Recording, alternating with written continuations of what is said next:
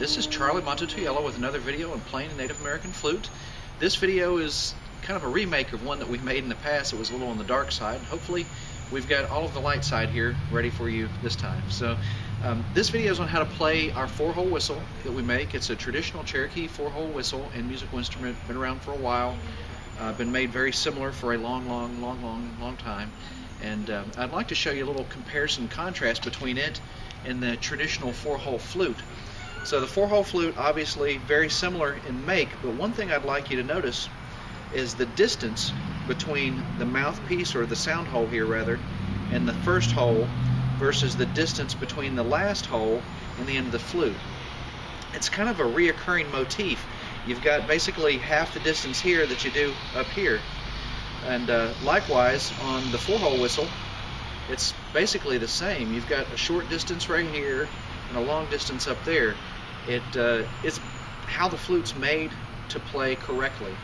And I wanted to give you, since we're going to be remaking this video, I wanted to give you a little bit better description of how it is that you play this guy, because it's so simple. I mean, I sit and play this thing all the time. I love it. First thing you want to do is cover all the holes. And as you cover all the holes, as we know with all other flute analogies that I've made, that's going to be the lowest note. So, and play soft when you cover those holes. The lowest note is usually the hardest to achieve for most people when you're playing. A lot of people try to blow too fast, and that's where the flute actually is good therapy for those that need to learn how to control their breath. So breathe through your nose, and then exhale through the flute, the lowest note, all holes covered, and then uncover the bottom hole. The bottom hole being, this is the top and that is the bottom. So uncover the bottom hole, that's the next note in the scale, and then uncover the next hole.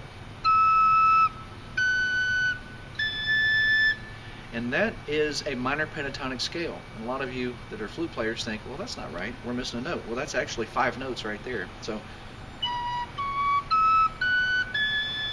that's it. The next note in the scale is the octave of the bottom note. So it's a duplicate of the bottom note, but it's 1 octave up. So that's where you cover all the holes on this 4-hole flute and blow fast. So it's the same as the bottom note, but you're blowing fast. And so that's basically your 5 notes plus your octave of the bottom note, something everybody's familiar with. I'll go ahead and play it in scale format here so that you can get a better idea of how this flute's played.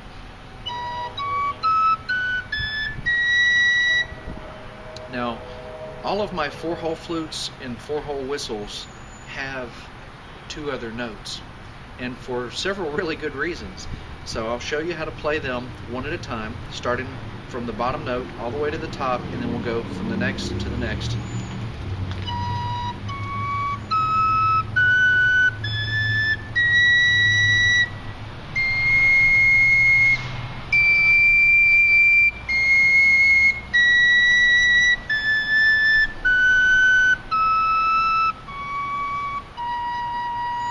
So uncover all the notes one at a time from bottom to top, cover it up for the octave of the bottom note, uncover the next hole, continue blowing fast like you did with the octave of the bottom note, then uncover the next hole and continue blowing fast. So one more time.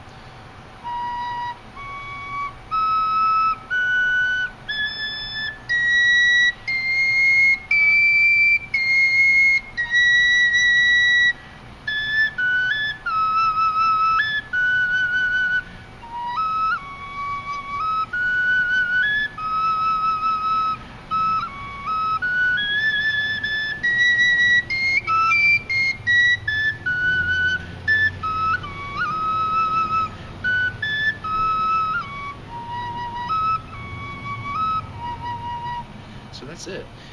The next thing is a little more of an advanced technique, and we've never really talked about what key this thing's in, and I don't want to ever tune these to keys, so hopefully nobody ever asks me to and convinces me it's a good idea. Having said that, I would like to let you know, although we've been playing a minor pentatonic scale, you can play these things chromatically.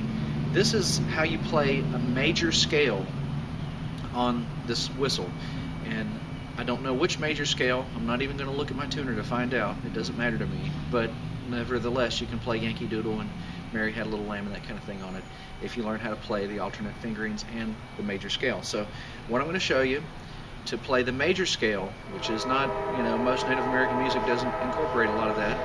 You keep your finger off this bottom hole. The first note is actually the top 3 holes covered. And then you uncover this hole.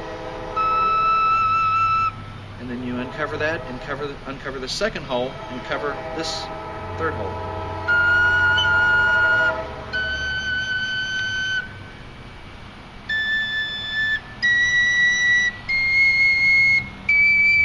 So one more time is the bottom hole uncovered. Then uncover the bottom 2 holes. And cover the third hole. That's 1, 2, 3. Cover the third hole, uncover the second hole. Then uncover the bottom 3 holes. Then cover up the third hole and uncover the top hole. And then cover all the holes and blow fast. Keep blowing fast and uncover the bottom hole. And then this next one plays a little differently depending on which whistle you got. If it's a little bit too small or a little bit too big, it kind of will require you to do a little kind of manipulating with your finger. The last note is mostly uncover the second hole. So hold on. I'm sorry, the second hole from the bottom, third hole from the top. So mostly uncover it. So one more time.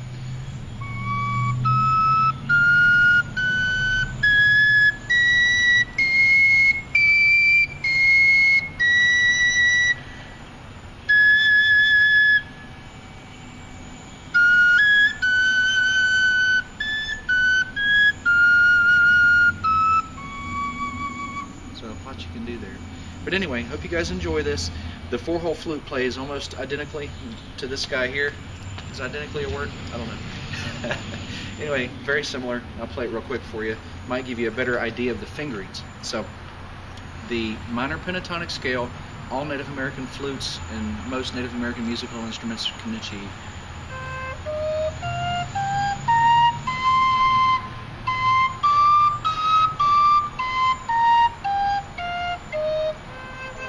One more time.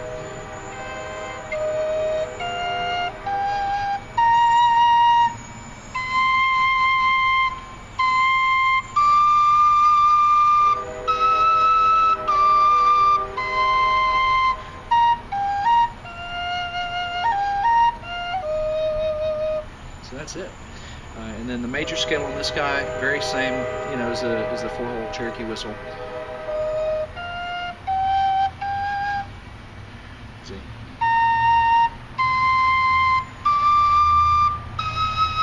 So one more time.